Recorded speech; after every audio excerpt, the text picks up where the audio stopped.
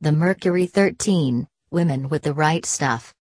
In the early 60s, 13 women undertook secret tests at NASA to see if they could become astronauts.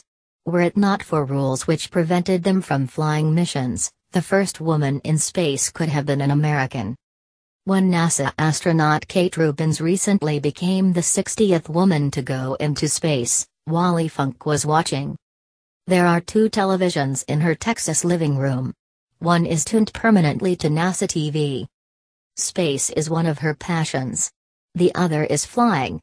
Funk was America's first female Federal Aviation Administration inspector, and it was her skills as a pilot that, in 1961, led her to become one of 13 women who passed secret medical tests to become an astronaut.